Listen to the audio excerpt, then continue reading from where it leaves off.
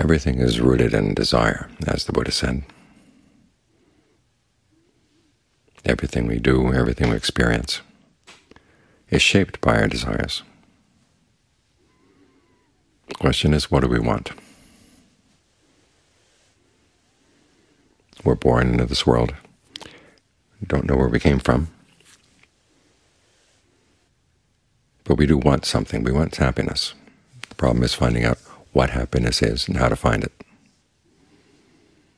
This is why even though desire lies at the root of all things, we don't always get what we want, because we're pretty ignorant about what actions will lead to true happiness and which ones won't. And sometimes we're ignorant about what kind of goal we want to set for ourselves. We start out as children. Our parents set goals for us. We go to school and grow up. Society has lots of goals for us. The question is, are those the goals we want? And are they the ones that are best for us?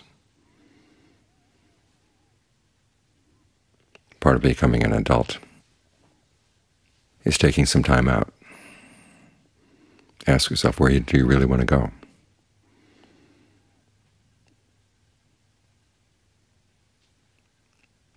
And thinking about what kind of goal would be really worthwhile. The Buddha offers his teachings as a way to find true happiness. And when you think about it, this is what we all want: a happiness that doesn't change, a happiness doesn't turn into something else, i.e. non-happiness. The happiness that doesn't disappoint. And he says it's possible to find a happiness that doesn't die, even as the body dies. There's a part of the mind that doesn't die. And if it's unhappy, it'll keep going after something else, another life, again and again and again.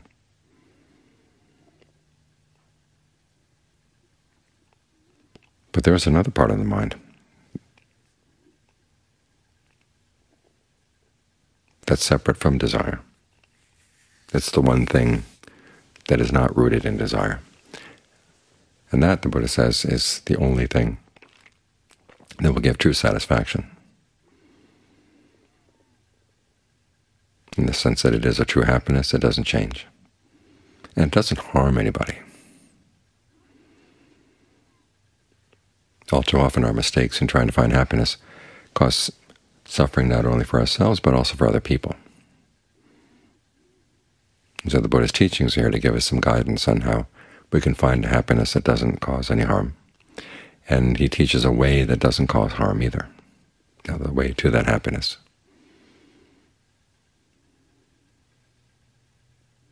At the very least, he teaches us the skills we need to decide if that's where we want to go. This is one of the reasons we bring the mind to the present moment, to be with the breath, because it develops all kinds of good skills. Mindfulness, the ability to keep something in mind. You have to keep remembering to stay with the breath. Alertness, the ability to see what you're doing clearly, and also to see clearly the results that are coming from your actions. And then finally, ardency, the heartfelt desire to want to do this right, to do it well. And even though we may not be aiming at the happiness that the Buddha says is the highest, at the very least we shouldn't aim at anything that gets in the way.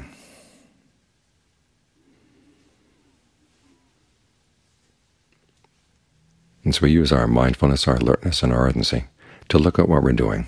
As the Buddha teaches the path, to try to follow the path and see if it really does lead to something that's harmless, and if the path in itself is harmless. Because if you're not alert, you're not really clear on what's happening, what you're doing.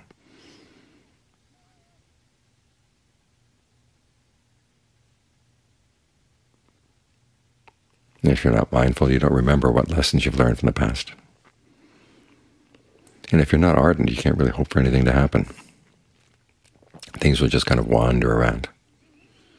But if you decide you want to make this into a skill, That means you have to be very observant of what you're doing, what the results are. If the results are not good, what might you do to make them better? Because the path the Buddha lays down, even though it's clearly marked, doesn't fill in all the details. And each of us has our own ins and outs in our mind, based on our karma, based on our likes and dislikes, the things we've done in the past, will have an effect on what we're trying to do right now. And those things will differ from person to person in their details. The basic principles are all the same. You want to develop mindfulness, concentration, discernment.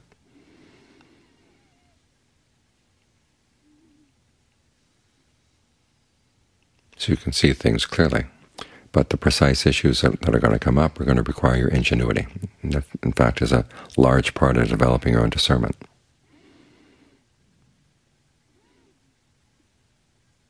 That you face one problem and ask yourself, what's wrong here? One, it's important just to recognize that there are problems.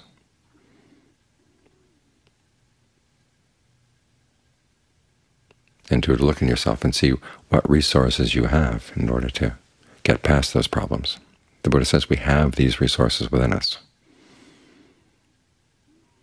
He can't follow the path for us. He can give us guidelines and ask questions and hope that we ask ourselves those questions. What am I doing? As days and nights fly past, what am I becoming as a result of what I'm doing? Is this the direction I want to go? These are important questions to ask. Society outside doesn't encourage them. They have all kinds of answers for you. But you have to take the time to stop and think, is this really where I want to go? The direction I'm taking right now.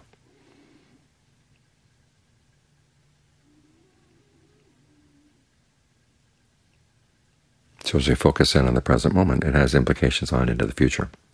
We're developing the skills we need to look carefully at what we're doing, to see these desires that are driving our actions,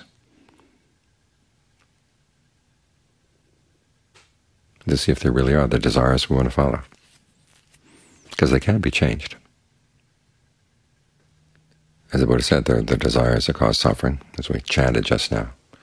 The craving for sensuality, craving for becoming, craving for non-becoming. Becoming is taking on an identity in a particular world of experience.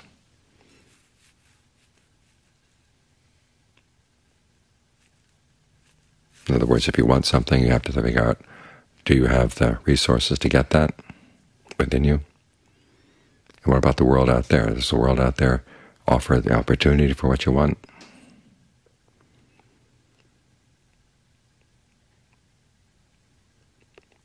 And that identity that you take on and the world out there that you identify with, that's a becoming.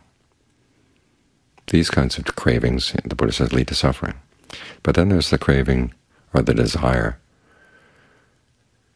to want to let go of whatever is unskillful in yourself and to develop skillful qualities in their place. That desire, the Buddha said, is part of the path.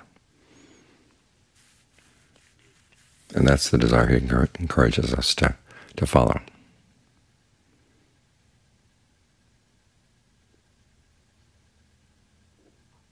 So look at your desires. How do they measure up against what the Buddha said are skillful and unskillful desires? As you try to develop skillful qualities,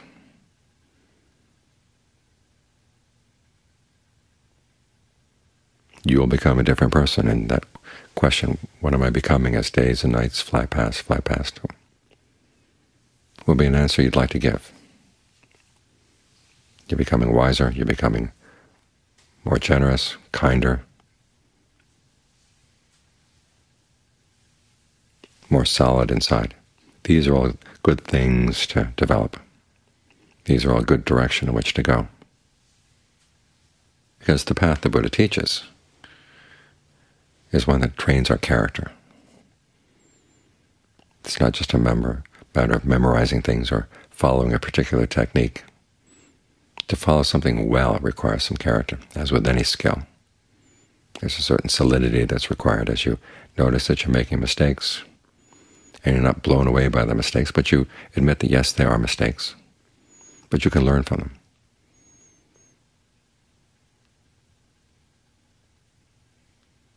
So you don't have to repeat the mistakes again.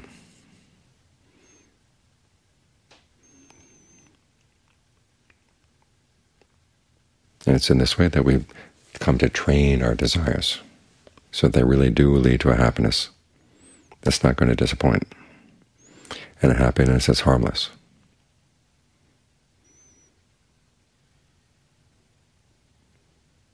So what the path does is causes us to look at our desires and train them in the right direction.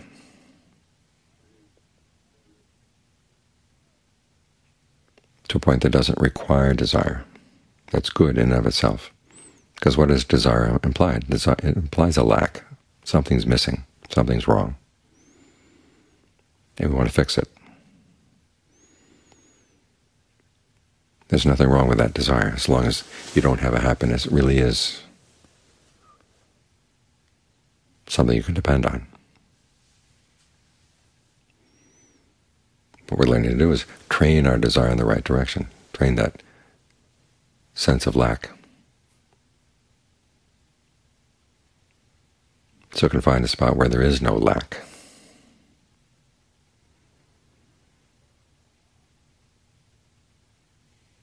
And it's by focusing and training the mind right here, right now. That's what points us in the right direction.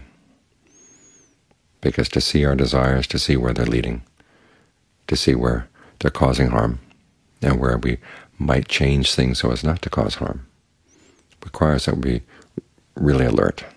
We have to be really alert and mindful, and hold on to that one desire to do it really well.